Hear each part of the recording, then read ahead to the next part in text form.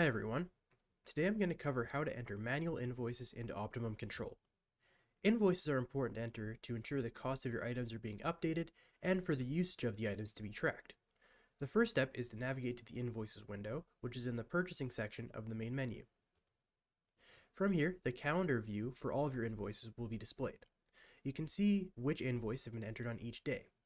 To start entering a new invoice, we're going to click New in the top left corner of the window. This will bring up the invoice window. You'll first have to enter some of the invoice's general information, such as the supplier you're buying from, the date you're purchasing it, the invoice number, as well as the total.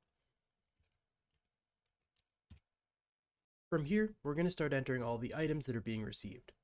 Once you choose your supplier, it's going to display all of the case sizes available for that supplier. From here, you can go down the list and add anything you want to the invoice. So we can either double click on an item, or we can search for it in this field by either the name or the order code. You can then scroll to it using the directional pads on your keyboard and then hit enter to add it.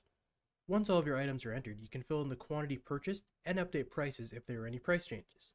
So let's say there was one case here, but this was updated to $35.36 for a case. Now that the items are entered, we can move to the next tab, which is Expenses. In here, you'd enter any expenses that are on the invoice that aren't items. These can be things such as delivery charges, bottle deposits, or anything like that. To enter one in, we're going to click Add at the top of the screen, and it'll add in a line here. From here, we can select the account we want it to go towards, what it is, and then the cost of it. Once we do that, it's added to the total at the top. The next tab we're going to go into is the Taxes and Adjustments tab. This is where you can enter any taxes for the invoice. From here, you can click Add at the top, and it's going to list any tax and adjustments that you've created. These would be entered in the Settings, Setup, and Tax and Adjustment section. You can select whichever one you want to add, and it'll add it as a line.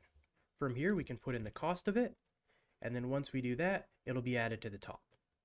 After you have your items, expenses, and taxes entered, the total at the top right here should match the total that you entered at the beginning of the invoice.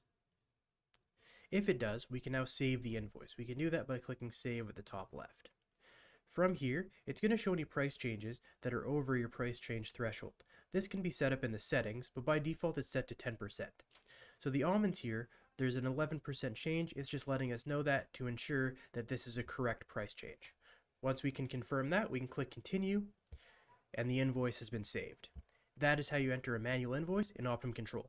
Thanks for watching.